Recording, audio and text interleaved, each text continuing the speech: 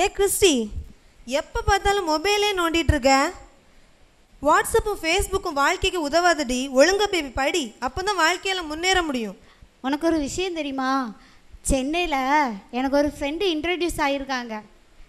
சென்னையிலலாம் காலேஜெல்லாம் ரொம்ப ஜாலியாக இருக்குமா. இங்கேயும் இருக்குது பாரு ஒரு காலேஜ். சென்னையில் உனக்கு ஃப்ரெண்டா? எப்படி? அதுவா, ஃபேஸ்புக்கில் என்னோடய ஃபோட்டோவை போட்டிருந்தேன். அதுக்கு ஒருத்தங்க லைக் பண்ணி கமெண்ட்ஸ் கொடுத்துருந்தாங்க. நானும் ஃப்ரெண்ட் ரிக்வெஸ்ட் கொடுத்தேன், அக்செப்ட் பண்ணிட்டாங்க. நாங்கள் 2 பேரும் ஃப்ரெண்ட்ஸ் ஆகிட்டோம். அவங்க எவ்வளோ அன்பாக பேசுகிறாங்க தெரியுமா? உனக்கு அவங்கள யாருன்னே தெரியாது. நீ ஃபேஸ்புக்கில் இப்படி ஃபோட்டோ போடுறது தெரியுமா? போடட்டே யார் வேணாலும் எடுத்து அதை மிஸ்யூஸ் பண்ணலான்னு உனக்கு தெரியுமா? அட போடி, சும்மா அட்வைஸ் பண்ணிகிட்டே இருக்காத. என்னோட ஃபோட்டோ எடுத்து யார் என்ன பண்ண போகிறாங்க? நியூஸ் பேப்பர்லாம் நீ படித்தது இல்லையா? இதே போல் ஃபோட்டோ போட்டதுனால எத்தனை பேரோட லைஃப் வீணாக போயிருக்கு தெரியுமா? நீ எங்கே இருக்கிற, எங்கே போகிற, நீ என்ன ஃபீல் பண்ணுற, இது எல்லாத்தையும் நீ அப்டேட் பண்ணிகிட்டே இருக்க. இதை பார்த்து எத்தனை பேர் உன்னை ஃபாலோ பண்ணுறாங்கன்னு உனக்கு தெரியுமா? கொஞ்சமாவது யோசிச்சு பாரு, உன் லைஃப்க்கு தான் நல்லது. கவனிச்சிங்களா? நல்லா இருக்குல்ல, இன்ட்ரெஸ்டிங்காக போகுதுல்ல? Okay okay okay. அப்போ ஜாலியாக போகிறாங்களா 2 பேரும்? நம்ம கொஞ்சம் சிந்திக்க தான் வைக்கிறாங்கண்ணே. சிந்திக்கிறீங்களா? சிரிக்கிறீங்களா? சிரிப்போம், அப்புறம் என்ன செய்வோம்? சிந்திக்கவும் வேணும். ஓகே. இப்போ நான் ஒரு குழப்பம் நமக்குள்ளே வருது. பெரியவங்களாம் பார்த்து சொல்லுவாங்க, நீ அப்படி நடக்கக்கூடாது, எப்படி பண்ணக்கூடாது, அந்த தங்கச்சி சொன்ன மாதிரி ஃபேஷியல்லாம் பண்ணக்கூடாது, அந்த மாதிரி ட்ரெஸ் எல்லாம் போடக்கூடாது, இந்த மாதிரிலாம் பேசக்கூடாது. இப்போ நமக்குள்ளே ஒரு சிந்தனை வருது, இவங்க வாலிபர்களாக இருந்தபோது எப்படி இருந்தாங்க? நம்ம தாத்தா வாலிபனாக இருக்கும்போது எப்படி இருக்கும்? இதே மாதிரி கம்பு நீட்டாக நடந்திருப்பார். அவருடைய காலரை தூக்கி விட்டு அப்படி தான் நடந்திருப்பார்ல. நம்ம அம்மா வாலிபன பொண்ணாக இருக்கும்போது அவங்கள இப்படி ஒரு சுடிதார் போட்டு ரோட்டில் அசத்திட்டு தானே போயிருப்பாங்கல்ல. இப்போ நம்ம மட்டும் அசதுனா தப்பா? இல்லை, நம்மளை ஃபூல் ஆக்குறாங்கல்ல. எல்லாருமே வாலிப வயசில் அப்படி தான் இருப்பாங்க. அப்படி இல்லைன்னா அவங்க வாலிப வயசில் இல்லைன்னு அர்த்தம். நான் சொன்னேன், ஒரு வண்ணத்து பூச்சி உருவாகும்போது முதல்ல ஒரு எக்கு, ஒரு முட்டை, அடுத்து என்ன ஆகுது? புழு, அதுக்கப்புறம் பச்சை புழு, அதுக்கப்புறம் கூட்டுப்புழு, அதுக்கப்புறம் வண்ணத்து பூச்சி. Various stages. அதே போல் மனுஷ வாழ்க்கையிலும் வேரியஸ் ஸ்டேஜஸை நம்ம கடந்து தர வேண்டியிருக்கு. ஒரு முழு மனிதனை நோக்கி நீங்கள் சென்று கொண்டிருக்கிறீங்க. You are going to be man, you are going to be lady. அந்த முழுமையை நோக்கி நீங்கள் 2 பேரும் வளர்ந்துக்கிட்டு இருக்கிறீங்க. யூத்தெல்லாம் வளர்ந்துக்கிட்டு இருக்கிறீங்க. நாங்களும் ஒரு நாள் வளர்ந்தோம். உங்களுக்கு இப்போ என்ன உணர்வுகள்லாம் இருக்கோ அதே மாதிரி உணர்வுகள்லாம் எங்களுக்கும் இருந்திருக்கும் ஒரு நாள்.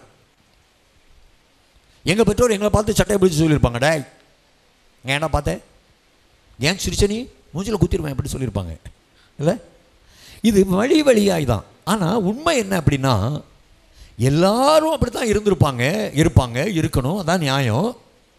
ஆனால் அந்த ஏஜில், அந்த லெவலில் யார் தன்னை சரியாக காத்து கொண்டார்களோ அவங்க தான் லைஃப்பில் ஷைன் பண்ணுறாங்க. ஹல்லேலூயா, ஹல்லேலூயா. தன் நடையை சீர்தூக்கி பார்க்கிறவன், பிரசங்கியில் ஒரு வசனம் உண்டு, தன்னுடைய நடையை சீர்தூக்கி பார்க்கணுமா. வாலிப வயசில் தன்னுடைய லைஃப் எப்படி இருக்குதுன்னு பார்க்கணும். நானும் தெரியாமல் தான் கேட்குறேன். அங்கே பார்க்கக்கூடாதுன்னு நினைக்கிறேன், இப்படி பேசக்கூடாதுன்னு நினைக்கிறேன். ஃபேஸ்புக்கும் எனக்கு வேண்டாம், அது தப்புன்னு தோணுது. வாட்ஸ்அப்பு தொந்தரவுன்னு ஃபீல் பண்ணுறேன். ஆனால் திருப்பி மனசும் கையும் அதுக்குள்ளே தானையா போகுது. என்ன காரணம்? There is a very good internal change. உனக்குள்ள ஒரு மாற்றம் உருவாகி கொண்டிருக்கிறது. டீனேஜ்னு ஒரு வயசு சொல்லுவாங்கல்ல. நான் அந்த 3 வயசில் 2 பசங்க இருக்கிறான். நம்ம சொல்கிறது அவங்க கவனிக்கவே இல்லை. யாரோ ஒரு ஸ்கிட்டு போட்டால் அவங்க சிரிச்சிட்டு இருப்பாங்க. அதை தவிர அவங்களுக்கு சிந்திக்கவே தெரியாது. they can't. பட் நம்ம ஒரு அடலசன்ட் ஏஜில் இருக்கோம். இதை நிதானிக்க நமக்கு தெரியும். வாட் இஸ் வாட்டுங்கிறது நமக்கு தெரியும் இல்லை? இந்த அடலசன்ட் ஏஜில் வரும்போது நமக்குள்ள ஹார்மோன் சேஞ்சஸ் வருது. சின்ன பையன் பொம்பளை பிள்ளை மாதிரி பேசின இந்த சின்ன பையன் என்னடா அப்படின்னு பேச ஆரம்பிக்கலாம். தொண்டை கூட கட்டிக்கிடுது. பார்த்தீங்களா? சில பசங்களுக்கு, சில பையங்க வளர்ந்து வரும்போது ஒரு ரொம்ப ரெட்ட குரலில் சத்தம் கேட்கும். அது வரைக்கும் நல்ல ஒரு மென்மையான குரலில் பேசிகிட்டு இருப்பான். ஒரு 14-15 வயசு வரைச்சில் நடா அப்படின்னு பேசுவான். அதுக்கப்புறம் இன்னும் கொஞ்சம் சாஃப்ட் ஆகிடும். அது மாதிரி பொம்பளை பிள்ளைங்களுக்குள்ளே ஏதோ ஒரு வளர்ச்சிதை மாற்றம், சரீரத்தில், தோற்றத்தில், உணர்வில், சிந்தனையில், விருப்பங்களில் மாற்றம் வரணும். வந்தால் தான் நம்ம ஆம்பளை ஆகிட்டு இருக்கோம், பொம்பளை ஆகிட்டு இருக்கோம்னு அர்த்தம். ஹல்லேலூயா, ஹல்லேலூயா. மாற்றங்களில் விருப்பம் வரணும், சரீரத்தில் மாற்றங்கள் வரணும், தோற்றத்தில் மாற்றம் வரணும், விருப்பங்கள் வரணும். அப்படி இருந்தால் தான் நம்ம முழுமையான ஒரு வளர்ச்சிக்குள்ளே இருக்கிறோம்னு அர்த்தம். ஜட மாதிரி இப்படி உட்காந்துட்டே இருக்கிறோம் 15 வயசில், 20 வயசில் எந்த உணர்ச்சியுமே நம்மகிட்ட இல்லை அப்படின்னா என்ன அர்த்தம்? நம்ம ஒரு ஆணாய் வளரவில்லை அல்லது பெண்ணாய் வளரவில்லை என்று சொல்லி அர்த்தம். அப்போ ஆணாய் பெண்ணாய் வளருகிற எல்லாருக்கும் ஒரு ஹார்மோன் இம்பேலன்ஸ் உள்ள வரும். வெள்ள வரும்போது மீசை முளைக்காமலே மீசை வரையணும்னு தோணும். மீசை இல்லாமல் இருக்கும்போதே இல்லையா, மீசையை எதையாவது வச்சு பென்சில் வச்சாவது இப்படி கண்ணாடி முன்னுக்குன்னு வரையணும்னு தோணணும். அப்போ தான் அவன் ஆம்பளை. ஹல்லேலூயா. கழுக்குன்னு பார்த்து எங்கேயோ பார்த்து ஒரு சிரிப்பு சிரிக்கணும்னு தோணும். அப்போ தான் அவன் பொம்பளை. ஆனால் அந்த பிராயத்தில் சரியாய் நம்முடைய நடையை நாம் சீர்தூக்கி பார்த்து கொண்டால் we will be a successful person in our life. ஹல்லேலூயா, ஹல்லேலூயா. வாட்ஸ்அப்பில் வேண்டான்னு சொல்கிறாங்க, எனக்கு அது தொந்தரவாக தான் இருக்குது. ஆனால் வாட்ஸ்அப்பில் டெய்லி அதை பார்க்காம இருக்கவே முடியலை. இந்த வாட்ஸ்அப் குரூப்பில் இருக்கிறேன், காலேஜ் வாட்ஸ்அப் குரூப்பில் இருக்கிறேன், எங்கள் ஃப்ரெண்ட்ஸ் ஒரு சர்ச்சில் வாட்ஸ்அப் குரூப்பில் இருக்கிறேன், இன்னொரு பேட் சர்க்கிள் ஒன்று இருக்குது, அந்த வாட்ஸ்அப் குரூப்புகளே நான் இருக்கிறேன். 2-3 குரூப்புக்குள்ளே உட்காந்து இங்கே இருந்தால் பைபிள்லேருந்து மெசேஜாக வருது, அங்கேருந்து பார்த்தா கண்ட கதையெல்லாம் வருது, இங்கேருந்து பார்த்தா மோசமான விஷயம்லாம் வருது. எல்லாத்தையும் நான் என்ஜாய் பண்ணிகிட்டு இருக்கிறேன். பார்த்தீங்களா, உங்களுக்கே உங்களை பற்றி தெரியும். ஏன்னா ஒரு பேட் ஃப்ரெண்ட்ஸ் குரூப். ஆனால் அதை விட்டு வெளியே போகிறதுக்கு மனசில்லை. இவங்களாம் பேடுன்னு எனக்கு தெரியும். பட் அவங்க அனுப்புகிற வாட்ஸ்அப் மெசேஜெலாம் எனக்கு என்னவோ போல இருக்கும், தேன் குடித்தது மாதிரி இருக்கும்ல. அப்பா அதுக்கு நான் ரொம்ப அடிக்ட் சார் சொல்லுவாங்க. ஐ ஆம் அடிக்ட் டு தி வாட்ஸ்அப்பில் செய்தி பார்க்கலன்னா எனக்கு ஒன்றுமே ஓடாத மாதிரி இருக்கும். சில பாஸ்டர்ஸ் பார்த்தீங்கன்னா இதை விடவும் கொடுமை. சில பாஸ்டர்ஸ், எங்களை மாதிரி பாஸ்டர்ஸ் எப்பவுமே செல்ஃபோனை தூக்கி இப்படி கையில் வச்சுட்டு, நான் ஒரு இடத்துக்கு போயிருந்தேன், ஒரு திருமண ஆராதனைக்கு. என் பக்கத்தில் ஒரு 4-5 பேர் உட்காந்துட்டு இருந்தாங்க. எல்லாம் நாங்கள் இப்படி பார்த்துட்டு வாட்ஸ்அப் மெசேஜை இப்படி காட்டிகிட்டு இருக்கிறாங்க. திருமண ஆராதனையில் பாஸ்டர்ஸ் எதை குறித்து பேசிகிட்டு இருக்கிறாங்க? வாட்ஸ்அப்பில் வந்த செய்தியை பார்த்து அண்ணே பாருங்கள், தம்பி பாருங்கள் அப்படின்னு காட்டிகிட்டு இருக்கிறாங்க. எனக்கு கொஞ்சம் ஒரு மாதிரி கஷ்டமாக இருந்தது. என்னடா ஒரு திருமண ஆராதனையில் உட்காந்துட்டு வாட்ஸ்அப் மெசேஜை பார்த்து சிரிச்சுட்டு இருக்கிறாங்க இவங்க. இது ஒரு ஆராதனை, பரிசுத்த ஆவியான அசைவாடி கொண்டிருக்கிற இடம். ஒரு திருமணத்தில் ஒரு ஆணும் பெண்ணும் இணைக்கிற இடத்துல யார் இருக்கிறா? கர்த்தர் இருக்கிறார். அந்த பரிசுத்தமான இடத்துல பரிசுத்த குலைச்சலாக இவர்கள் இருக்கிறார்களே என்று சொல்லக்கூடிய சிந்தனை எனக்கே தோன்றிச்சு. அப்போ வாலிப வயசில் இதெல்லாம் ஏற்கதாங்க. நல்ல வேலை எங்கள் காலத்தில் ஃபேஸ்புக்கும் கண்டுபிடிக்கலை, வாட்ஸ்அப்பும் இல்லை. நாங்கள் தப்புனோம், உங்களுக்கு அட்வைஸ் பண்ணுற மாதிரி நாங்கள் இருக்கிறோம். இல்லைன்னா இப்போ நீங்கள் வந்து எங்களுக்கு அட்வைஸ் பண்ணுற மாதிரி நாங்கள் இருந்திருப்போம். ஹல்லேலூயா. இல்லாததற்காக கர்த்தருக்கு நன்றி செலுத்துகிறேன். உண்மை இதுதான். நீங்கள் யாரும் கெட்டவங்க கிடையாது, யாருமே தப்பாலாம் போகல. இன்றைக்கி டெக்னாலஜி இல்லையா, பேனாவை கண்டுபிடிச்சோன்னே பேனாவில் எழுதுகிறோம். அதுக்கு முந்தியெல்லாம் நம்ம தாத்தா எப்படி எழுதிட்டு இருந்தாங்க? ஓலையில் எழுத்தாணி வச்சு இப்படி எழுதுவாங்க. நான் எழுதுறத பார்த்துருக்குறேன். இப்படி தான் எழுதுவாங்க. ஆ போடணுன்னா இப்படி எழுதணும். இந்த கையை இதில் வச்சு ஆணிக்கு மேலே வச்சு இந்த ஆணியை வச்சு எழுதுவாங்க. எழுத்தாணின்னு பேர். இப்படி தான் எழுதுவாங்க. இப்படிலாம் எழுத முடியாது, இப்படி தான் எழுதணும். எழுத்தாணி வச்சு ஓலை சுவடிகள்லாம் எழுதுறது இப்படி தான் எழுதுவாங்க. அந்த காலத்தில் ஓலை தான் இருந்தது. இப்போ நம்ம பேனாவை கண்டுபிடிச்சோன்னு நம்ம என்ன செய்கிறோம்? பேனாவில் இங்கே போட்டு எழுதுகிறோம். இப்போ காட்ரேஜ் பேனா வந்துட்டு இப்போ எல்லோரும் இங்கெல்லாம் அடைக்கிறது கிடையாது, கையெல்லாம் பட்டுரும். பார்த்தீங்களா, ஒரு காட்ரேஜை வாங்கி உள்ளே போட்டுட்டு இப்போ எழுதுகிறோம் இல்லையா? அப்போ டெக்னாலஜியை நம்ம யூஸ் பண்ணிக்கிறோம். அதே போல் தானே ஃபோனும் ஒரு டெக்னாலஜி. ஏன் எங்களை திட்டுறீங்க? ஏன் எங்களை குறை சொல்கிறீங்க? ஃபேஸ்புக் பார்க்காத, வாட்ஸ்அப்பில் இருக்காத. நல்லது நிறையா இருக்குது. நல்லா கவனிங்க. இங்கே காற்று இருக்கா? பார்த்தீங்களா? காற்று இருக்கா? அந்த அட்மாஸ்பியரில் காற்று இருக்கா? ஏர் இருக்கா? இருக்குது. அதில் என்னவெல்லாம் இருக்குது? என்ன வாயுவெல்லாம் இருக்குது சொல்லுங்கள். உங்களுக்கு தெரிஞ்சதெல்லாம் சொல்லுங்கள். ஆக்சிஜன் இருக்குது, ஹைட்ரஜன் இருக்குது, ஆமாம் நைட்ரஜன் இருக்குது, கார்பன் டை ஆக்சைடு இருக்குது. இப்போ உங்களுக்கு உயிர் வாழணும், கொஞ்சம் கார்பன் டை ஆக்சைடை நீங்கள் உள்ளே எடுத்துட்டீங்க, என்ன ஆகும்? நைட்ரஜனை இன்ஹேல் பண்ணிட்டீங்க உள்ள, என்ன ஆகும்? குளோரினை இன்ஹேல் பண்ணிட்டீங்க, என்ன ஆகும்? நன்றாக கவனிங்க. அட்மாஸ்பியரில் எல்லாமே இருக்குது. பட் உங்களுடைய மூக்குக்கு, உங்களுடைய லங்ஸுக்கு, உங்களுடைய எல்லா உள் உணர்வுகளுக்கு தெரிகிறது நமக்கு என்னதான் தேவை? ஆக்சிஜன் தேவை. அப்போ மூக்கு எதைத்தான் உள்ளே இழுக்குது? ஆக்சிஜனை உள்ளே இழுக்குது. நன்றாக கவனிங்க. புரியுதா உங்களுக்கு? அட்மாஸ்பியரில் எல்லாம் இருக்குது. பட் உனக்கு எது தேவை? உயிர் வாழ்வதற்கு ஆக்சிஜன் தேவை. அப்போ இந்த மூக்கு ஆக்சிஜனை பார்க்குது, ஆக்சிஜனை உள்ளே இழுக்குது. ஒரு இடத்துல நம்ம போகிறோம், அங்கே கார்பன் டை ஆக்சைடு அதிகமாக இருக்குது, அல்லது வேறு ஏதோ ஒரு நைட்ரஜன் இருக்குது, நைட்ரஜன் பெராக்சைடு இருக்குது. எங்கேயோ கொஞ்சம் குப்பையை போட்டு எரிக்கிறாங்க. மூக்கை பிடிச்சி என்ன செய்கிறோம்? போகிறோம். ஏன் போகிறோம்? அது நமக்குள்ளே வந்துட்டால் நமக்கு என்ன உண்டாயிரும்? தீமை உண்டாயிரும், வியாதி உண்டாயிரும். ஹல்லேலூயா. புரியுதா உங்களுக்கு? D follow me. இந்த வலம்புரி விலைன்னு ஒரு இடம் இருக்குது. யாருக்கெல்லாம் தெரியும் வலம்புரி விலை? 4 பேருக்கு தெரியுது. இந்த வலம்புரி விலையில் ஒரு குப்பை கிடங்கு இருக்குது. நாகர்கோயிலில் உள்ள எல்லா குப்பையும் அங்கே தான் கொண்டு போய் கொட்டுறாங்க. இப்போ சில வேளைகளில் அந்த குப்பைக்கு மேலே தீ வச்சுருவாங்க. என்ன கவனிங்க, குப்பையில் தீ வச்சுருவாங்க. தீ வச்சுட்டா பக்கத்தில் இருக்கிற வீடுகள்லாம் எல்லாரும் மூக்க பிடிச்சிட்டு இருக்கணும். ஏன்னா அங்கேருந்து வரக்கூடிய அந்த புகை, அந்த நாற்றம் எல்லா மக்களையும் அதிகமாய் துயரப்படுத்தும், வேதனைக்குள்ளாக்கும். அதை தொடர்ந்து சுவாசித்தா என்ன வரும்? வியாதி வரும். அதே போல தான் இதுவும். வாட்ஸ்அப் ஒரு டெக்னாலஜி, ஃபேஸ்புக் ஒரு டெக்னாலஜி இல்லையா? இன்னும் எத்தனையோ டெக்னாலஜிஸ் லேட்டஸ்ட்லாம் நேம்லாம் வருது. இது எல்லாமே நல்லது தான். ஏதோ ஒன்றுக்கு நல்லது. காப்பர் நல்லதா கெட்டதா? காப்பர் நல்லதா கெட்டதா? நல்லது. ஏன் ஸ்டெர்லைட் ஆலையில் வந்து காப்பர் தொழில் செய்யக்கூடாதுன்னு சொல்கிறான்? அது பக்கத்தில் இருக்கிறவங்களுக்கு கேடு உண்டாக்குது. தூரத்தில் இருக்கிறவங்களுக்கு காப்பர் நல்லது. ஆனால் அந்த ஃபேக்ட்ரியில் பக்கத்தில் இருக்கிறவங்களுக்கு காப்பர் கெடுதியை உண்டாக்குகிறது இல்லையா? பட்டிமன்றமே வைக்கலாம். காப்பர் நல்லதா கெட்டதா? அதே போல தான் இதுவும். வாட்ஸ்அப் நல்லதா கெட்டதா? வாட்ஸ்அப் நல்லதா கெட்டதா? நீங்கள் எக்ஸாமுக்கு ப்ரிப்பேர் பண்ணிட்டு இருக்கீங்க. என்னொரு நண்பன் உங்களுக்கு பாடத்தை அனுப்புகிறான் வாட்ஸ்அப்பில். இப்போ சொல்லுங்கள், வாட்ஸ்அப் நல்லதா கெட்டதா?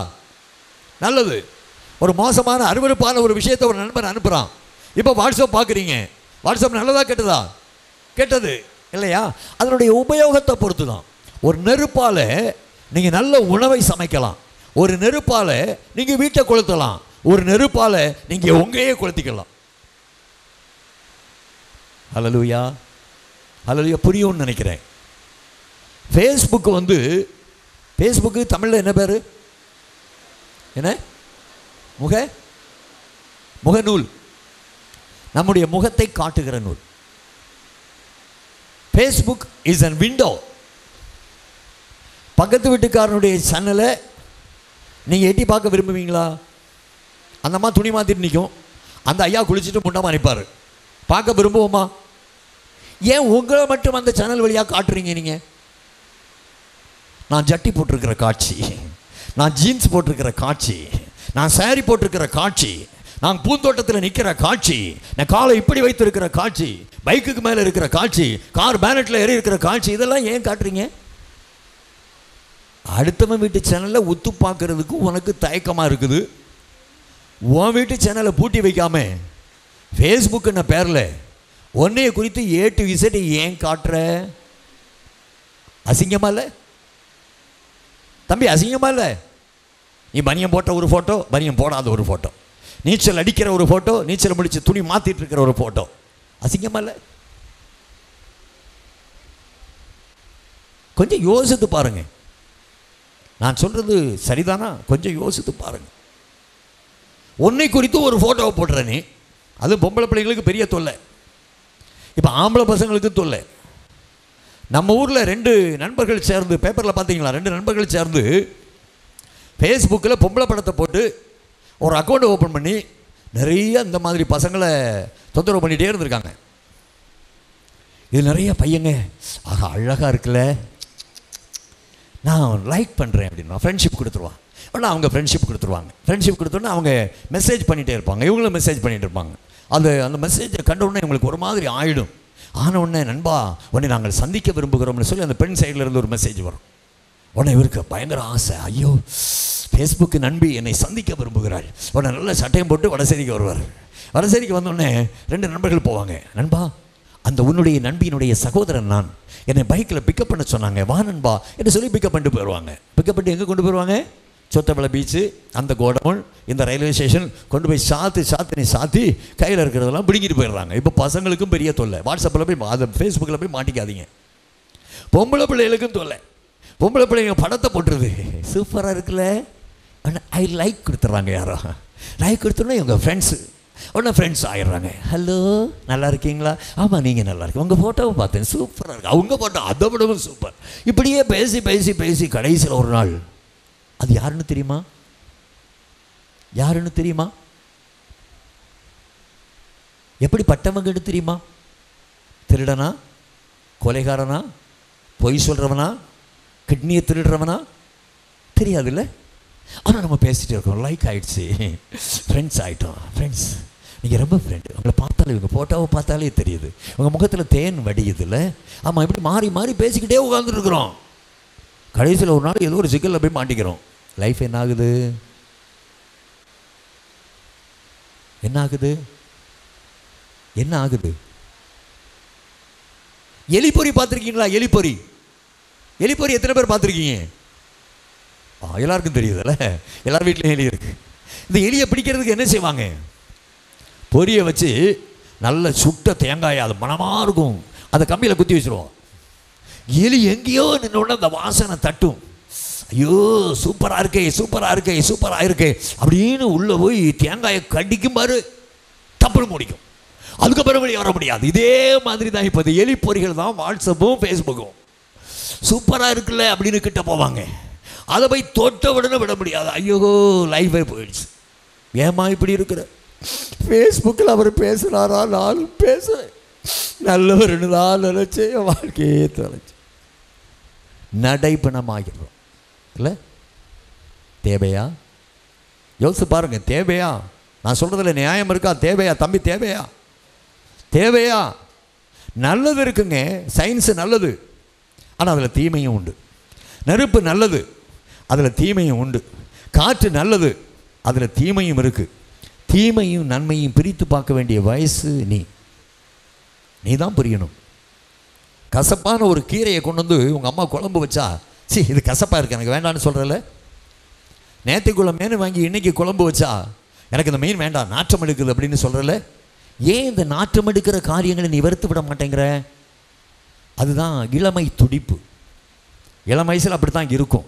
ஆனால் அதை நீ உணரணும், அதை நீ சிந்திக்கணும். அனாவசியமான இந்த காரியங்கள் உன் வாழ்க்கையில் எங்கெல்லாம் பாதிப்பை உண்டாக்குதுன்னு நீ கொஞ்சம் சிந்திச்சு பார்க்க முடியுமா? வாட்ஸ்அப்லேயோ ஃபோன்லேயோ இருக்கிறவங்க பெற்றோரோட பேச மாட்டாங்க, சகோதரோட பேச மாட்டாங்க, எங்கேயோ தனிமையாக இருப்பாங்க. நன்றாக கவனிங்க. நீங்கள் இந்த டீனேஜில் இல்லை இந்த அடலசன்ட் ஏஜில் உலகத்திலிருந்து பல காரியங்களை கற்றுக்கொண்டு ஒரு முழு மனிதனாக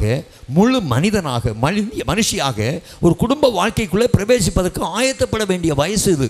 இந்த ஆயத்தப்பட வேண்டிய வயசில் நீங்கள் ஒன்றையுமே கவனிக்காமல், உலகத்தையே கவனிக்காமல், உங்கள் பெற்றோரிடத்திலிருந்து கற்றுக்கொள்ளாமல், நண்பர்களிடத்திலிருந்து கற்றுக்கொள்ளாமல், உறவுகளிடத்திலிருந்து கற்றுக்கொள்ளாமல், புத்தகங்களிலிருந்து கற்றுக்கொள்ளாமல், பைபிளிலிருந்து கற்றுக்கொள்ளாமல், பைபிள் கேரக்டர்ஸ்லேருந்து கற்றுக்கொள்ளாமல் உங்களை நீங்கள் செப்பரேட் பண்ணி அப்படியே வாட்ஸ்அப்பில் ஃபேஸ்புக்கில் இருக்கிறதுனால உங்களுக்கு ஒரு திருமண வாழ்க்கை வரும்போது ஒரு புருஷனிடத்தில் எப்படி மனைவி இருக்கணும்னு உங்களுக்கு தெரியாது.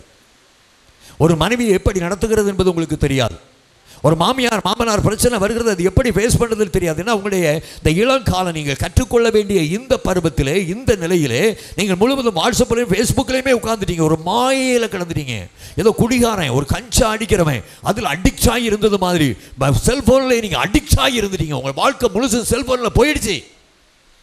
அடுத்த லெவலுக்கு போக வேண்டிய நீ இந்த லெவலில் கற்றுக்கொள்ள வேண்டிய பாடங்களை கற்றுக்கொள்ள தவறிவிட்டாய். வளர்க்க வேண்டிய உறவுகளை வளர்க்க தவறிவிட்டாய். உன்னுடைய பெற்றோரோடு சிநேகம் இல்லை, சகோதரோடு சிநேகிதம் இல்லை, நல்ல நண்பர்கள் உனக்கு இல்லை, உனக்கு ஆலோசனை சொல்வதற்கு ஆள் இல்லை. எல்லாமே உன்னுடைய மொபைல் ஃபோனில் எதை பார்க்கிறாயோ அதுதான் உனக்கு வேத வாக்கு. பதில் மொபைல் ஃபோனில் எதை கேட்கிறாயோ அதுதான் உனக்கு முக்கியமானது. ஃபேஸ்புக்கில் யாரிடத்திலோ உன்னை தோலுரித்து காட்ட நீ விரும்புகிறாய், யாரையோ தோலுரித்து பார்க்க நீ விரும்புகிறாய். உன்னுடைய வாழ்க்கை சின்னபனமாய் போய்விடுகிறது. தேவையா? குழந்தை பெற்ற உடனே தாய் பால் ஊற்றா, அப்புறமா உட்கார பழக்க வைக்கிறா, தவழ பழக்க வைக்கிறா, நடக்க பழக்க வைக்கிறா, ஓட பழக்க வைக்கிறா. இப்போ ஓடுற வயசில் நீ இருக்கிற, அடுத்தது உனக்கு ஒரு திருமணம், உனக்கு ஒரு குடும்பம், நீ ஒரு தாய், நீ ஒரு தகப்பன், ஒரு முழுமையான வாழ்க்கையை நடத்துவதற்கு ஆயத்தப்பட வேண்டிய இந்த வயசுல வேற எந்த சிந்தனையும் இல்லாமல் வாட்ஸ்அப்பிலும் ஃபேஸ்புக்கில் விழுந்து கிடக்கிற நீ உன்னுடைய வாழ்க்கையை நாசமாக்கி கொண்டிருக்கிறாய். புரியுதா? அடுத்த லெவலுக்கு நீ வளரணும். 1ஆம் வகுப்பு படிக்கிறவன் 2ஆம் வகுப்புக்கு போகணும், 2ஆம் வகுப்பு படிக்கிறவன் 3ஆம் வகுப்பு போகணும், 3ஆம் வகுப்பு படிக்கிறவன் 4ஆம் வகுப்பு போகணும். நீ இன்னைக்கு அடலசன் ஏஜில் இருக்கிற, இந்த ஏஜில் இருக்கிற நீ ஒரு முழு மனுஷன். அந்த லெவலுக்குள்ள நீ போகணும். அதற்கு நீ கற்றுக்கொள்ள வேண்டிய எத்தனையோ காரியங்கள் இங்கே உண்டு. அதை கற்றுக்கொள்வதற்கு பதிலாக நீ உன்னை செப்பரேட் பண்ணிட்டு, குடும்பத்தை விட்டு விலகி, நண்பர்களை விட்டு விலகி, எந்த உறவும் இல்லாமல், எந்த பற்றும் இல்லாமல், யாருடைய ஆலோசனையும் இல்லாமல், யாருடைய கண்டிப்பும் இல்லாமல், ஏதோ ஒன்றுக்கு அடிக்ட் ஆனது மாதிரி, பிரம்ம பிடிச்சது மாதிரி வாழ்ந்து கொண்டிருக்கிறாயே, நியாயமா? கொஞ்சம் யோசிப்பீங்களா? கொஞ்சம் யோசிப்பீங்களா? 10,000 ரூபாய்க்கு ஃபோன் வாங்கி உன் லைஃப்பை நீ நாசாக்குறியே. ஒரு தகவல் சொல்கிறதுக்கு 2,000 ரூபாய்க்கு ஃபோன் போதுமே இல்லை? உன் தாயும் தகப்பனும் நீ விரும்பின ஃபோனை வாங்கி தரலங்கிறதுக்காக நீ எத்தனை தடவை சண்டை போட்டிருக்கிற இல்லை? ஒரு touch phone, further touch phone, apple phone, iPhone, இதுக்கெல்லாம் சண்டை போட்ட பிள்ளைங்க எத்தனை பேர் இருக்கிறீங்களே? அதில் உங்களுக்கு கிடைச்ச என்ன லாபம்? என்னத்தை கற்றுருக்கிறீங்க? என்னத்தை அடைஞ்சிருக்கிறீங்க? என்ன லாபம் உங்களுக்கு? கொஞ்சம் யோசித்து பார்ப்பீங்களா? ஒரு நிமிஷம் எல்லாரும் எழுந்து நிற்கலாமா? எழுந்து நிற்கலாமா? வாட்ஸ்அப்லேயும் ஃபேஸ்புக்லேயும் உங்களுடைய லைஃப்பை தொலைச்சிருக்கீங்களா? சிந்திச்சு பாருங்க. அந்த கிறிஸ்டி யாரோ ஒருவர் லைக் கொடுத்துட்டார், அவள் ஃபோட்டோவை பார்த்து லைக் கொடுத்துட்டார், அவளுடைய தோற்றத்தை பார்த்து லைக் பண்ணிட்டார், அவள் ஃப்ரெண்ட் ஆகிட்டா. அப்படி நீங்கள் இருக்கீங்களா? அந்த மனுஷன் எப்படிப்பட்டவனே தெரியாது. அப்படிப்பட்ட ஃப்ரெண்ட்ஸ் உங்களுக்கு இருக்காங்களா தம்பி? அப்படிப்பட்ட ஃப்ரெண்ட்ஸ் உங்களுக்கு இருக்காங்களா? கொஞ்சம் யோசிங்க. உங்களுடைய வாழ்க்கையை செல்லரித்து போய்விடும். உங்களுடைய வாழ்க்கையை செல்லரித்து போக பண்ணும். புரிந்திருக்கீங்களா? அதில் நல்லது இருக்குது, டெக்னாலஜி நல்லது, சயின்ஸ் நல்லது. நல்லவற்றை மட்டும் எடுத்துக்கொள்ள முயற்சியுங்கள். கர்த்தருடைய ஆவியானவர் உங்களை பலப்படுத்துவார். தேவையில்லாதவற்றை ஒதுக்கி விடுங்க. அட்மாஸ்பியரில் இருக்கிற எல்லா காற்றையும் நம்ம சுவாசிக்கிறது இல்லை. நமக்கு முன்பதாக பல்வேறு காரியங்கள் இருந்தாலும் நமக்கு விரும்புகிறதை மட்டும்தான் நாம் புசிக்கிறோம். எல்லாவற்றிலும் நல்லதை அறிந்து தெரிவு செய்கிற நாம் ஏன் இதில் மட்டும் ஒரு சாக்கடை போல நம்முடைய வாழ்க்கையை ஏற்படுத்தி கொண்டிருக்கிறோம்? கொஞ்சம் யோசிப்போமா? நம்ம ஏன் மற்றவங்களுக்கு காட்டணும்? நாம் போகிற இடமெல்லாம் ஏன் மற்றவங்க ஃபேஸ்புக் மூலமாக அறியணும்? நம்முடைய தோற்றம், நம்முடைய கை, நம்முடைய கால், நம்முடைய முகம் ஏன் மற்றவங்க பார்க்கணும்? அது அசிங்கமாக இல்லை? ஏன் நம்முடைய ஃபோட்டோவை ஒருத்தன் திருடி அவன் வேற ஒரு தலையோடு இணைத்து அருவருப்பான காரியங்களுக்கு நம்மை பயன்படுத்தணும்? சிந்திச்சு பாருங்க. நேற்று கூட பேப்பரில் போட்டிருக்கிறான், ஃபேஸ்புக் பாதுகாப்பானதல்ல, பல லட்சம் தகவல்கள் திருடப்பட்டிருக்கிறது. தங்கச்சி, தம்பி, நீ ஃபேஸ்புக்கில் 10 பேரோட தான் நீ ப்ளே பண்ணிகிட்ருக்கிற. ஆனால் உன்னுடைய ஃபோட்டோ, உன்னுடைய தகவல்கள், உன்னுடைய விருப்பங்கள் யாரோ ஒரு கம்பெனியால் திருடப்படுகிறது. அவங்க ஒன்றை வச்சு மார்ஃபிங் பண்ணுறாங்க, ஒன்றை வச்சு வேற என்னவோ பண்ணிக்கிட்டு இருக்கிறாங்க, உனக்கே தெரியாதது. தேவையா? கொஞ்சம் சிந்திச்சு பார்ப்பியா? தொலைத்தது போதும், இனியாகிலும் தொலைக்காமல் இருப்போமே. நாட்களை தொலைத்தது போதும், நிமிஷங்களை தொலைத்தது போதும், சிந்தனையை தொலைத்தது போதும், வாழ்வை தொலைத்தது போதும். இனிமேலாகிலும் ஆண்டவரே உமக்கு பிரியமாய் வாழ என்னை அர்ப்பணிக்கிறேன் என்று சொல்லி ஒப்புக் கொடுப்பாயா? தேவையில்லாத அனாவசியமான எப்படிப்பட்ட டெக்னாலஜிஸ் எனக்கு வேண்டாம் ஆண்டவரே. பெற்றோரோடு உள்ள உறவை கெடுக்கிற இந்த செல்போன் எனக்கு வேண்டாம்.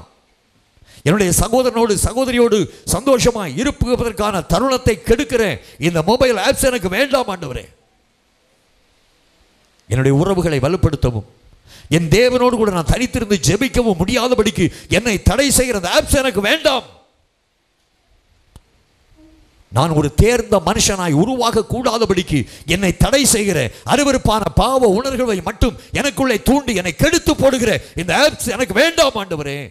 இந்த ஃபேஸ்புக்ஸ் எனக்கு வேண்டாம் சொல்லுவாயா? கர்த்தர் உனக்கு உதவி செய்வார்.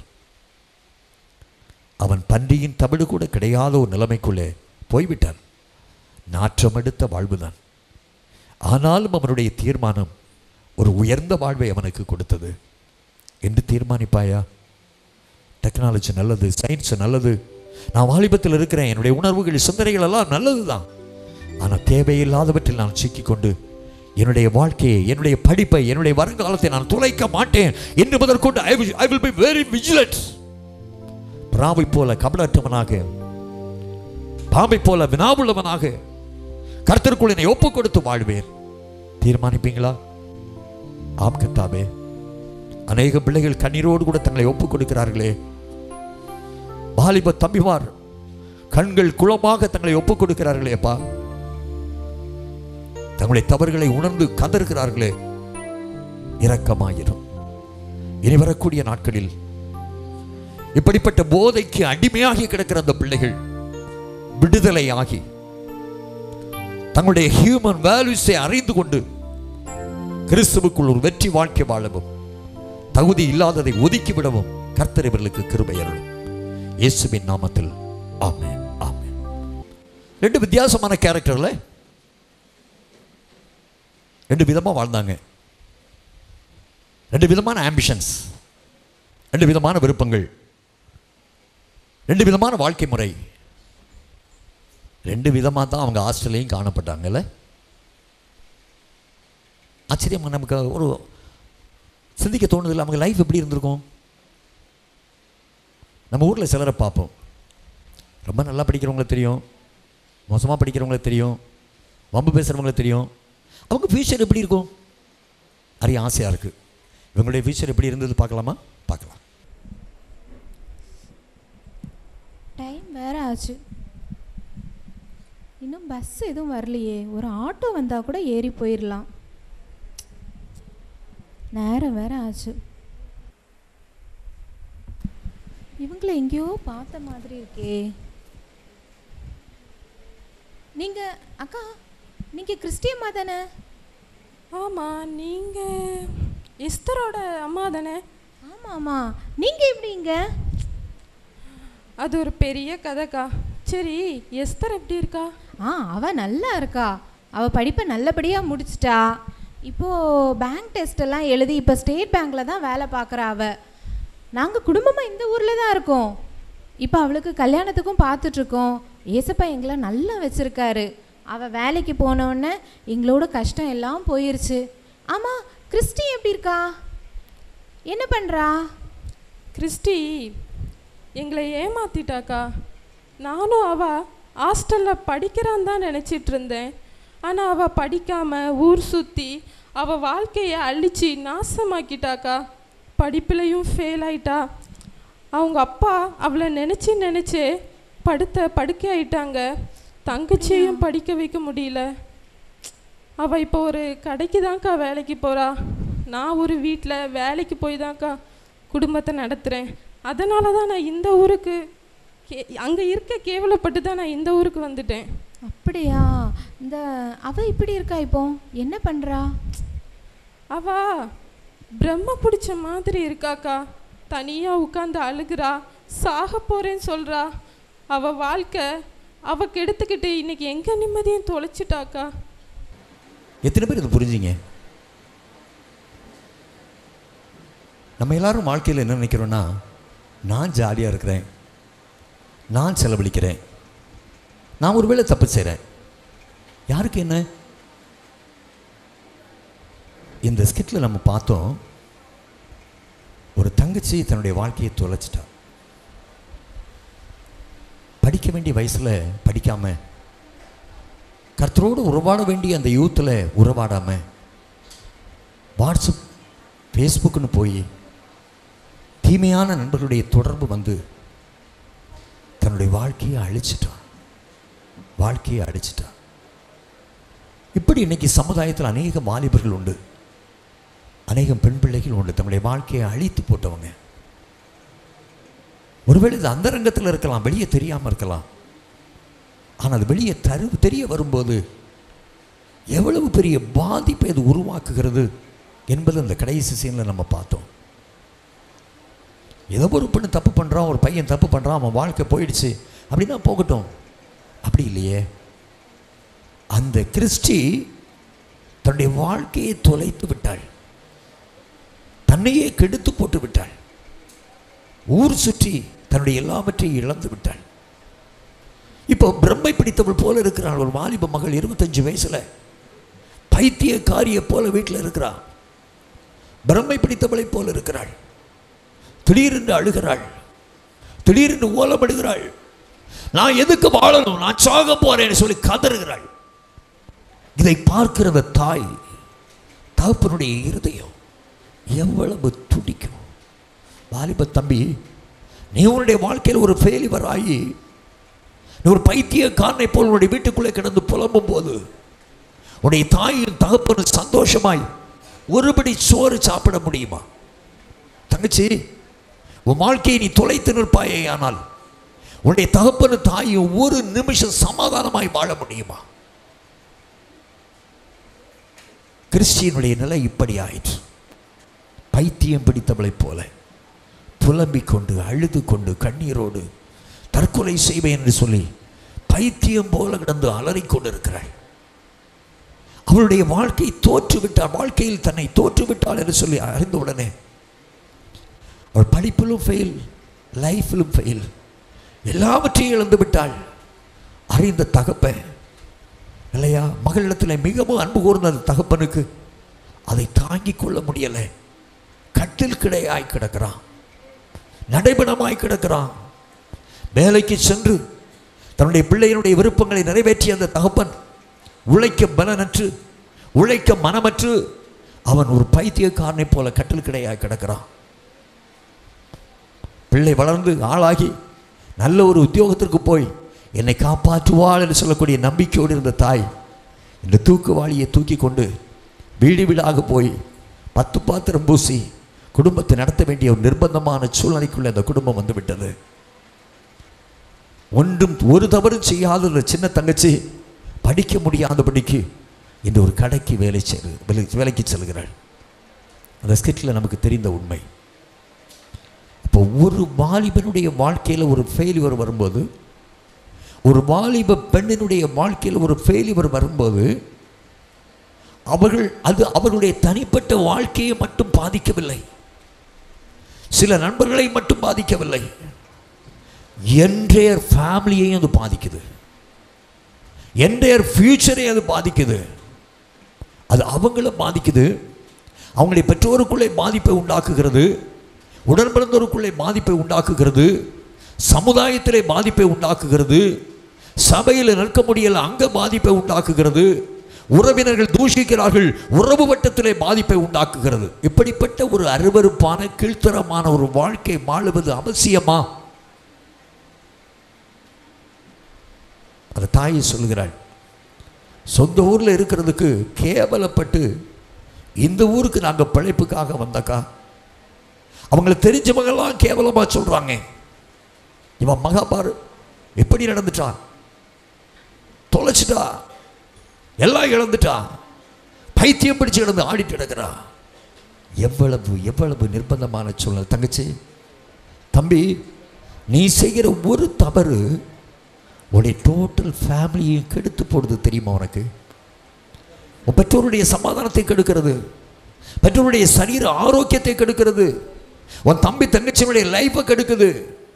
சமுதாயத்தில் நீ தலைநிமிர்ந்து நீ இருக்க முடியாது, உன் பெற்றோர் இருக்க முடியாது. சபையில் அநேகர் உன்னை தூஷிப்பாங்க, உன் பெற்றோரை தூஷிப்பாங்க, உன் உறவு வட்டத்தில் அநேகர் உன்னை தூஷிப்பாங்க. ஒருவேளை நீ கர்த்தர் உன்னை மன்னித்து விட்டாலும் உனக்கு ஏற்ற ஒரு வாழ்க்கையை அமையாதபடிக்கு சமுதாயம் உன்னை தடுக்கும். புரியுதா? புரியுதா? புரியுதா? விளைவுகள் விளைவுகள்.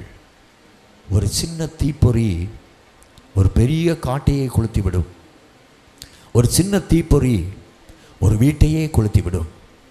நீ செய்கிற ஒரு சின்ன தவறு, உன்னுடைய வாழ்க்கையில் ஏற்படக்கூடிய ஒரு சிறு விபத்து, நீ ஏற்படுத்தி கொண்ட சில கண்ணிகள், நீ ஏற்படுத்தி கொண்ட சில உறவுகள், நீ ஏற்படுத்தி கொண்ட சில சிநேகங்கள், நீ ஏற்படுத்தி கொண்ட சில தவறான காரியங்கள் உன்னுடைய குடும்பத்தை கொளுத்திவிடும், உன் வாழ்க்கையே கொளுத்திவிடும். தெரியுமா?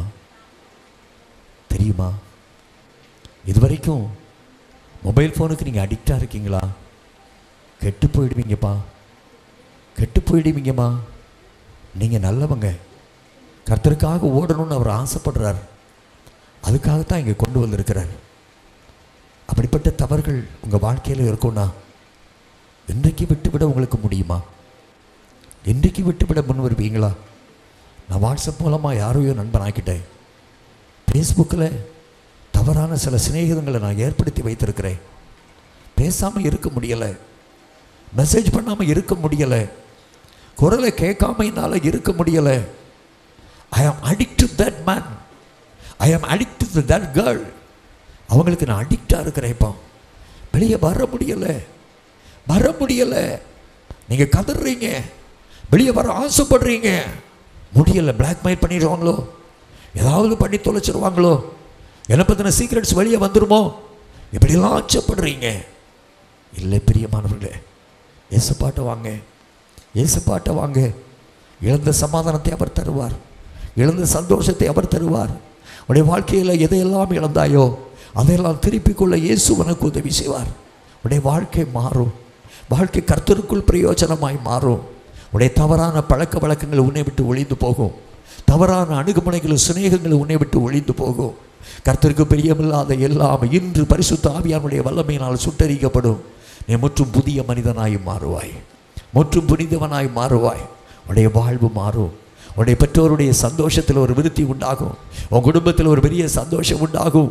ஈன்ற பொழுதில் பெரிதுவோக்கும் தன் மகனை சான்றோன் என கேட்ட தாய் என்று சொல்லி வள்ளுவன் சொன்னானே, அதுபோல் உன்னுடைய வருங்கால வாழ்க்கையை பார்த்து அநேகர் மெச்சுவார்கள். இந்த பிள்ளையை பெற்றுக்கொள்வதற்கு இந்த தகப்பன் என்ன தவம் செய்தானோ, இந்த மகளை பெற்றுக்கொள்வதற்கு தகப்பனும் தாயும் என்ன தவம் செய்தார்களோ என்று சொல்லி உன்னுடைய தகப்பனும் தாயும் போற்றப்படக்கூடிய ஒரு நிலை உன்னுடைய வாழ்க்கையில் உருவாகும். இன்று நீ உன்னை ஒப்புக் கொடுக்க கூடுமோ? இன்று நீ உன்னை ஒப்புக் கொடுக்க கூடுமோ? Self control, self control. We have to control ourselves with the help of the Holy Spirit. பரிசுத்த ஆவியானுடைய ஒத்தாசையுடன் நாம் நம்மை கண்ட்ரோல் பண்ணி கொள்ளாவிட்டால், அடக்கி கொள்ளாவிட்டால் உலகம் நம்மை மேற்கொண்டு விடும், உலகத்தின் காரியங்கள் நம்மை மேற்கொண்டு விடும், உலகத்தின் நட்புகள் நம்மை மேற்கொண்டு விடும், உலகத்து மனுஷர்கள் நம்மை ஈர்த்து விடுவார்கள். நம்முடைய வாழ்க்கை நரகம் போல் ஆகிவிடும். உணர்கிறீங்களா? தெய்வ சமூகத்தில் உங்களை தாழ்த்துவீங்களா? நீங்கள் எப்படி இருக்கிறீங்க? 15 வயதில் இருக்கலாம், 20 வயதில் இருக்கலாம், 25 வயசில் இருக்கலாம். ஆனால் நீங்கள் எப்படி இருக்கிறீங்க? ஃபேஸ்புக் வாட்ஸ்அப்பில் சிக்கிட்டு வெளியே வர முடியாமல் ஏதோ ஒரு தொடர்பில் விழுந்து கிடக்கிறீங்களா? கதறுங்க, ஏசப்பா, ஏசப்பா. உடையான சேற்றிலும் மரண குழியிலும் வந்து என்னை தூக்கி எடுத்த இயேசுவே, மீண்டும் விழுந்து கிடக்கிறேன், என்னை தூக்கி எடுத்து விடுங்க ஆண்டவரே. கேட்பீங்களா? கேட்பீங்களா? இந்த பழக்க வழக்கத்திற்கு நான் போதையாகிவிட்டேன், இதிலிருந்து என்னால் வெளியே வர முடியலை. ஃபேஸ்புக்கில் அப்டேட் பண்ணாமல், வாட்ஸ்அப்பில் செய்திகளை பார்க்காம பேசாமல் என்னால் இருக்கவே முடியலை. இயேசுவே எனக்கு உதவி செய்யுங்கப்பா. இனி என்னை சொல்லரிக்கிற இந்த செல்போன் வேண்டாம், இப்படிப்பட்ட பழக்க வழக்கங்கள் எனக்கு வேண்டாம் ஆண்டவரே. இந்த தீமையிலிருந்து என்னை தூக்கி எடுங்க. தேவ சமூகத்தில் கெஞ்சி அழுவீங்களா? என்னுடைய தவறு யாருக்குமே தெரியாது என்று சொல்லி நான் எண்ணிக்கொண்டிருக்கிறேன். தகப்பனே, அந்த தவறு வெளியே தெரியும் போது என்னுடைய தகப்பன் ஆண்டவரை கட்டில் கிடையாவாள், என்னுடைய தாய் நடைபெறமாய் போவாள். என் நிமித்த என்னுடைய சகோதர சகோதரிகள் துக்கத்தோடு வேதனையோடு வாழுவார்கள். என்னை உலகம் பரிகசிக்கும், சபை பரிகசிக்கும், சமுதாயம் பரிகசிக்க வேண்டாம் ஆண்டவரே. அப்படிப்பட்ட பாவ உறவுகள், அப்படிப்பட்ட பாவ சிந்தனைகள், பாவ விருப்பங்கள் எனக்கு வேண்டாம் ஐயா. என்னை முற்றுமாய் மாற்றிவிடும். தேவ சமூகத்தில் கதறுவீங்களா? தேவ சமூகத்தில் ஒப்பு கொடுப்பீங்களா? வேறு விதமான தவறுகள் என்னுடைய வாழ்க்கையில் இல்லை.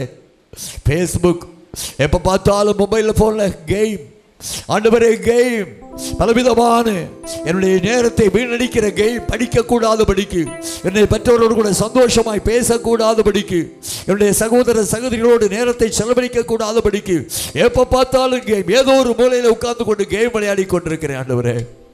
அதற்கு நான் அடிக்ட் ஆகிட்டேன், அதற்கு நான் அடிக்ட் ஆகிட்டேன். மனுஷன் குடிக்க அடிக்ட் ஆகிறது போல, போதைக்கு அடிக்ட் ஆகிறது போல, எப்படிப்பட்ட பழக்க வழக்கங்களுக்கு நான் அடிக்ட் ஆகிட்டேன் ஆண்டவரே. எனக்கு விடுதலையே தருவீங்களா?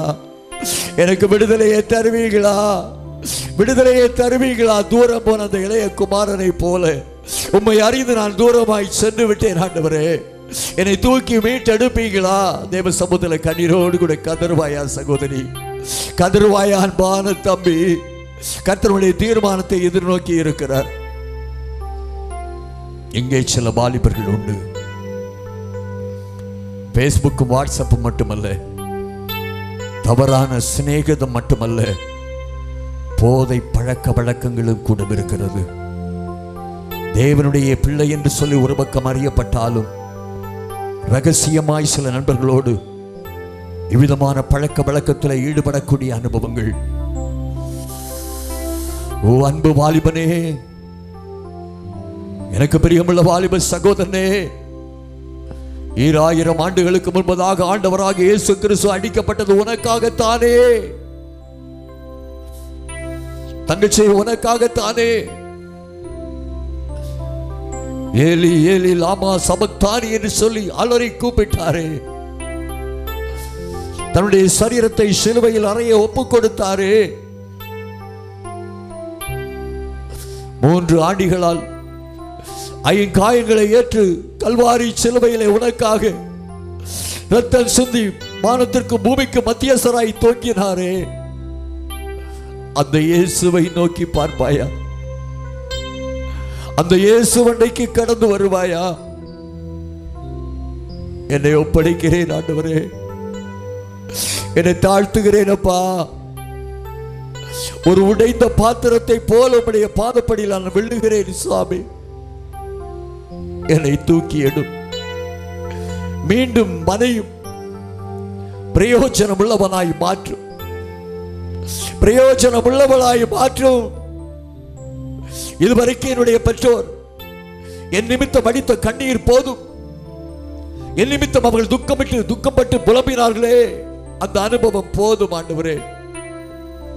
என்னுடைய கடுமையான வார்த்தைகளினால் என்னுடைய பெற்றோரை நான் காயப்படுத்தினது போதும். என்னுடைய பெற்றோருக்கு நான் மகிழ்ச்சியை கொடுக்கிற மகனாய், சந்தோஷத்தை கொடுக்கிற ஒரு மகளாய் வாழ நான் தீர்மானம் எடுக்கிறேன் ஐயா. என்னுடைய சொந்த சகோதரர்களை பகைத்து இனம் தெரியாத முகம் காணாத நட்பிலே நான் லைத்து கிடந்தது போதும்.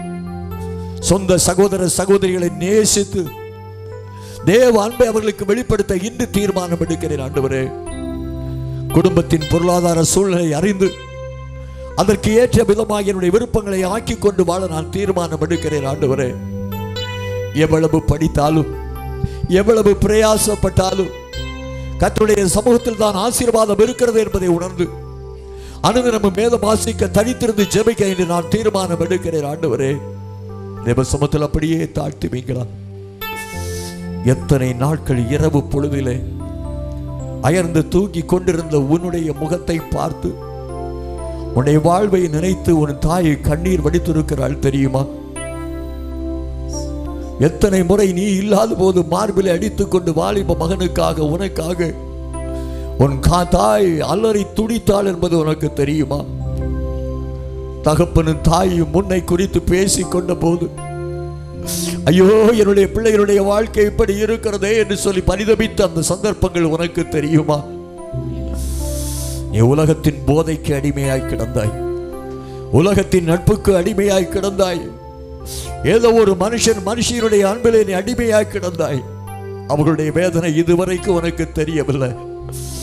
இன்று உணர்வடைவாயாக, என்று கர்த்தரை நோக்கி பார்ப்பாயாக, என்று கிறிஸ்துவுக்குள்ளாக மனம் திரும்புவாயாக.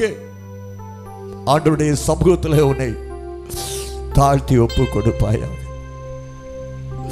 உயர்த்தப்பட்ட வெங்கல சர்ப்பமாகி இயேசு உன்னை உடைத்து வனையும்படியாய் உன் அருகிலே வருகிறார். உடைந்த பாத்திரம் போல காணப்படக்கூடிய நீ பெற்றோருக்கு பிரயோஜனம் உள்ளவனாய், சபைக்கு பிரயோஜனம் உள்ளவனாய், கர்த்தருக்கு பிரயோஜனம் உள்ளவளாய், சமுதாயத்திலே சிறந்தவளாய் இன்று முதற்கொண்டானவர் உன்னை விளங்க பண்ண போகிறார். உன்னை அப்படியே ஒப்பு கொடுப்பாயா? தேவகுமாரா தேவகுமாரா என்ன நினைச்சிடுங்க, தேவகுமாரா தேவகுமாரா கொஞ்சம் நினைச்சிடுங்க, தேவகுமாரா தேவகுமாரா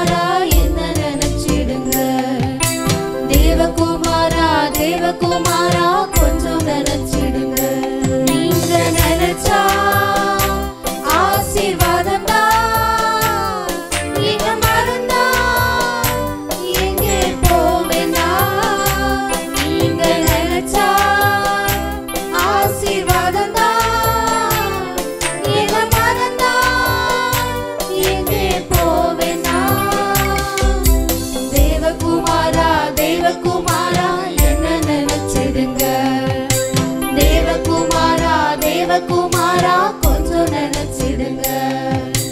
உடைந்த பாத்திரம் நான், அது உமக்கே தெரியும்.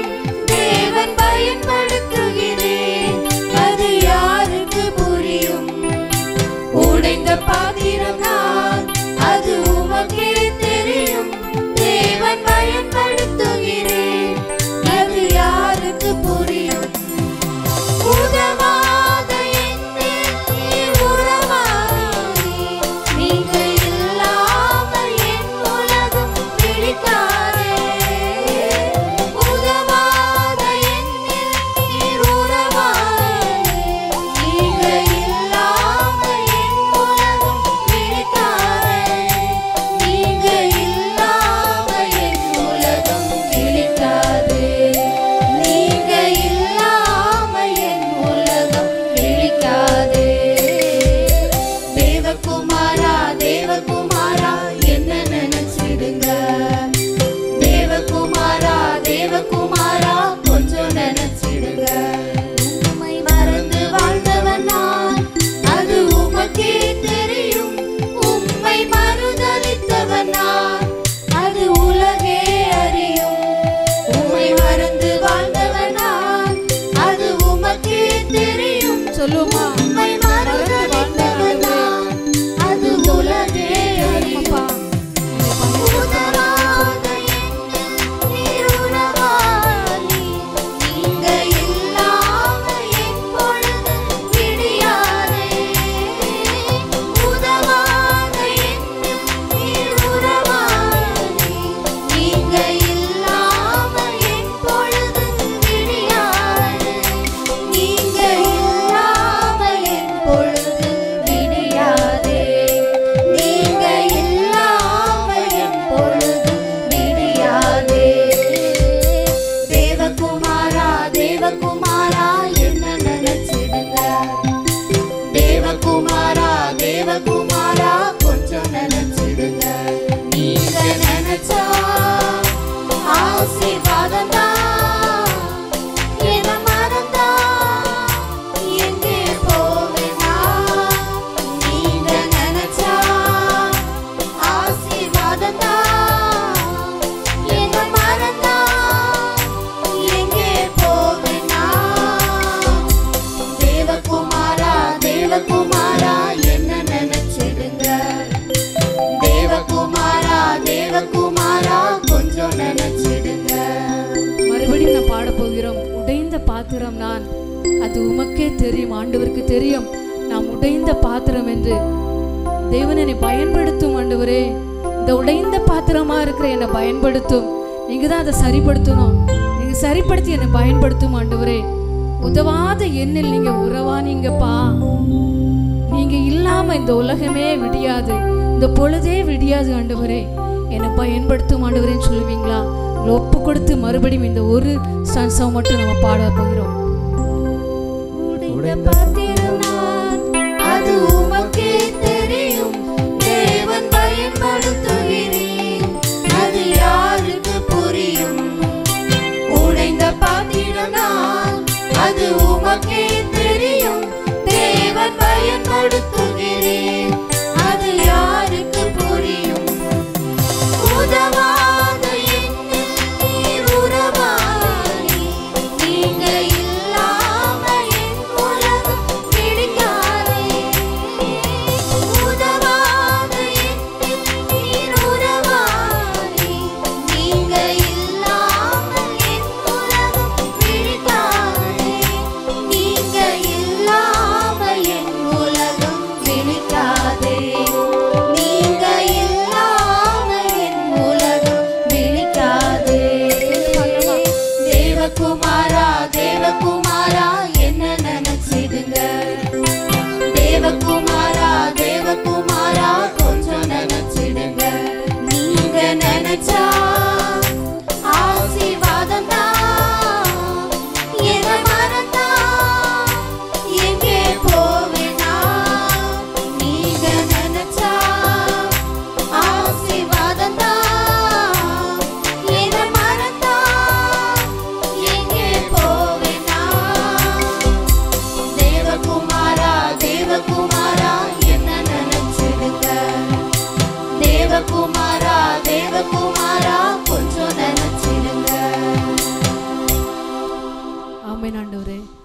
எங்கள் பிள்ளைகளை நீங்கள் பயன்படுத்த போகிறீங்க ஆண்டவரே.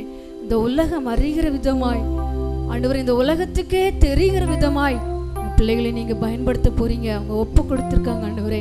நிச்சயமாய் இந்த நாளிலிருந்து எங்கள் பிள்ளைகளை எடுத்து பயன்படுத்த போகிறீங்க. உடைந்த நிலைமையில கிடந்த எங்கள் பிள்ளைகளை ஆண்டவரே நீங்கள் உருவாக்கி அதை சரி பண்ணி நீங்கள் பயன்படுத்த போகிற கிருபைக்காய் உமக்கு நன்றி நன்றி நன்றி ஆண்டவரே. கர்த்தர் நல்லவர்ல, கர்த்தர் நல்லவர். கர்த்தர் நம்மோடு கூட செயல்பட்டு கொண்டு இருக்கிறார். அநேகருடைய இருதயத்தில் ஆவியானவர் பேசினார், அநேகரை உடைத்து வணைந்தார். உண்மையாகவே ஒர்க் ஷாப்புக்குள்ளே போன மாதிரி இருக்குது அநேகருடைய வாழ்க்கை இல்லையா? ஒரு ஒர்க் ஷாப்பில் ஒரு மெக்கானிக் நம்மளை சீர்படுத்தினது போல இருக்குல்ல. கர்த்தர் நல்லவர். கர்த்தருக்கு ஸ்தோத்திரம். நம்மை முழுவதும் ஆண்டவருக்காக கொடுக்கிற நேரம் இது. நமக்கிட்ட நிறைய திறமைகள் இருக்குது. அந்த திறமைகளை இயேசுவுக்காக நம்ம கொடுக்கணும். இந்த உலகத்தில் நமக்காக, நம்முடைய பாவத்துக்காக நம்மை பயன்படுத்தும்படியாய் தேவன் தன்னுடைய வாலிப இரத்தத்தை சிந்தி நம்மை மீட்டு கொண்டார். அது மட்டும் இல்லை, நம்முடைய உள்ளத்தை இயேசு கிறிஸ்துவுக்கு கொடுக்கும்படியாய் விரும்புகிறார். இந்த ஜீவன் தந்த இயேசுவுக்கு நம் உள்ளத்தை கொடுக்க வேண்டும் என்று சொல்லக்கூடிய அந்த பாடலை நான் பாடுவோம்.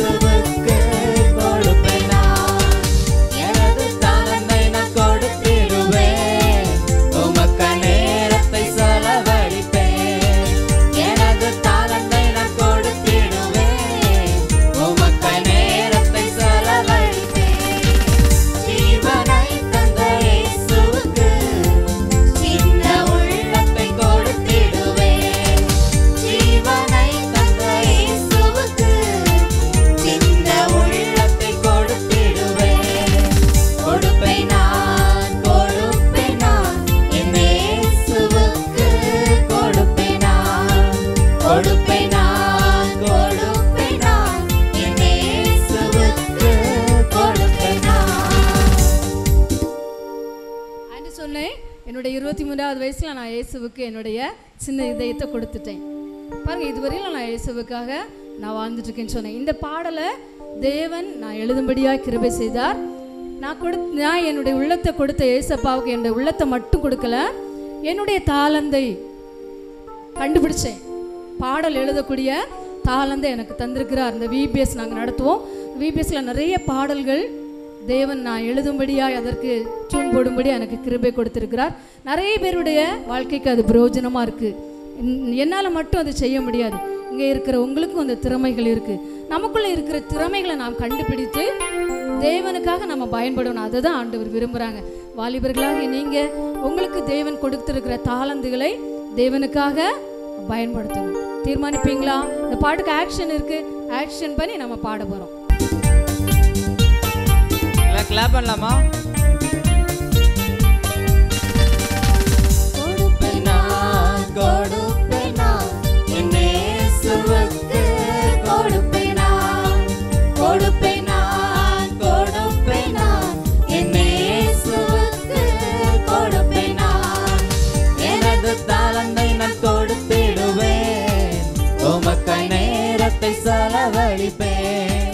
எனது தாளந்தை நான் கொடுத்திடுவேன், உமக்காய் நேரத்தை செலவழிப்பேன். ஜீவனை தந்த இயேசுவுக்கு சின்ன உள்ளத்தை கொடுத்திடுவேன். ஜீவனை தந்த இயேசுவுக்கு சின்ன உள்ளத்தை கொடுத்திடுவேன். கொடுப்பேன் நான், கொடுப்பேன் நான், என் இயேசுவுக்கு கொடுப்பேன் நான், கொடுப்பேன் நான், கொடுப்பேன் நான், என் இயேசுவுக்கு கொடுப்பேன் நான். ஓகே, இப்போ எல்லாரும் நம்ம சேர்ந்து ஆக்ஷன் பண்ண போகிறோம். ஓகே, இப்போ எல்லாரும் எழும்பலாமா? ஓகே, எல்லாரும் எழும்புங்க.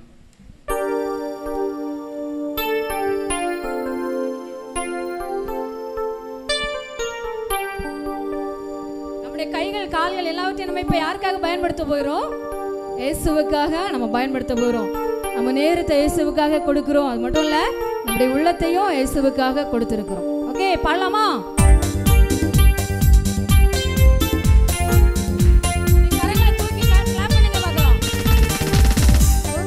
நான் கொடுப்பேன், நான் என் இயேசுவுக்கு கொடுப்பேன், நான் கொடுப்பேன், நான் கொடுப்பேன், நான் என் இயேசுவுக்கு கொடுப்பேன், நான் எனது தாளந்தை நான் கொடுத்திடுவேன், உமக்காய் நேரத்தை செலவழிப்பேன், எனது தாளந்தை நான் கொடுத்திடுவேன், உமக்காய் நேரத்தை செலவழிப்பேன், ஜீவனை தந்த இயேசுவுக்கு சின்ன உள்ளத்தை கொடுத்திடுவேன், ஜீவனை தந்த இயேசுவுக்கு சின்ன உள்ளத்தை கொடுத்திடுவேன், கொடுப்பேன் நான், கொடுப்பேன் நான் என் இயேசுவுக்கு கொடுப்பேன் நான், கொடுப்பேன் நான், கொடுப்பேன் நான் என் இயேசுவுக்கு கொடுப்பேன் நான். இயேசுவுக்கு தன்னுடைய இருதயத்தை கொடுத்த நம்முடைய வாழ்க்கையை ஆண்டவர் நிச்சயமாக உங்கள் வாழ்க்கையை பொறுப்படுத்திருக்கிறார். நிச்சயமாக உங்களுக்குள்ள திறமைகளை நீங்கள் வெளிப்படுத்தணும். இயேசுவுக்காக கண்டிப்பாக வெளிப்படுத்தணும். நிறைய தாளந்துகள் உங்களுக்கு தந்திருக்காங்க. அந்த தாளந்துகள் என்னன்னு சொல்லி கண்டுபிடிச்சு அதை யாருக்காக பயன்படுத்தணும்? இயேசுவுக்காக பயன்படுத்தணும்.